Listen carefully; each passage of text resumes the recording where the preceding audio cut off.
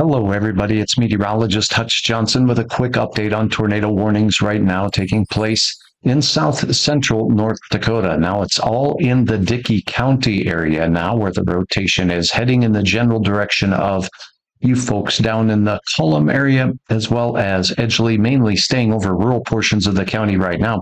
The newest tornado warning here, as you can see, is in effect until 6:30, only moving at 10 miles per hour, so nearly stationary, and 1.5-inch hail is and has been observed with this storm. Here is a quick look at some of the radar data from this storm with regards to where the specific location is. We'll look at the spin inside this storm as well.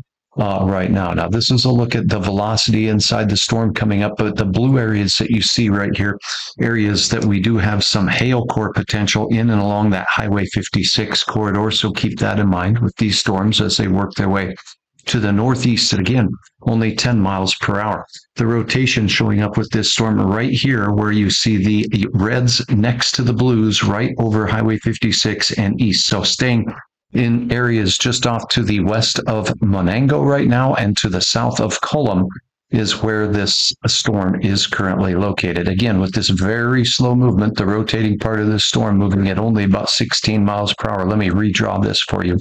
Is going to basically keep it over rural portions of the county for the next hour. That's right, the next hour. So if you're in the path of this storm in rural portions of the Dickey County area south of Cullum and off to the west of Menango, please seek shelter, interior room of the lowest floor, get out of campers and get out of homes that are manufactured homes and not securely attached to their foundation. By the way, the blue colors you see here, the change in color represents 15-minute increments. So it'll be in the dark blue area in the next 15 minutes and the slightly lighter blue area in the next 30 minutes.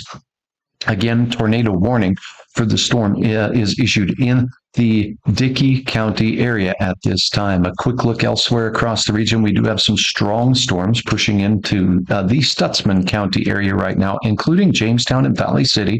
So north of Jamestown, we have a strong cell up north heading in the Pingree area. A lot of rain with this, some small hail, and portions of the cell could approach nickel size, 50 mile per hour gusts possible. Your next round of rain is very heavy from Sanborn, Rogers, and Tower City now in the areas west of the FM area. This cluster of storms, again, moving east at 24 miles per hour. We'll time this out for you. So if you are in Valley City, the windy storms are making their way through your area right now. And again, moving at about 28 miles per hour, so puts it in Valley City by 6:16, Nome by 6:35, on towards Tower City by 6:48. Fargo is a little bit farther down the line on this particular line of storms, but we do have another round of heavy rain making its way towards us. We are not in the tornado watch, by the way, and a look at those tornado watch locations that we have in effect right now look like this. And go ahead and move a couple things around on my display. My apologies for that. Okay, so here we go.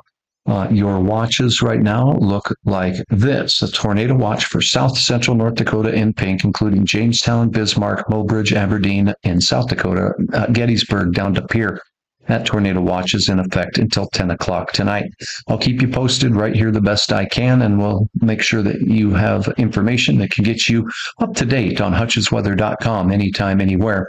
Head over to hutchesweather.com for the very latest on that. For now, I'm meteorologist Hutch Johnson. Seek shelter if you're in the path of the tornado-warned storms right now. Storms approach your area.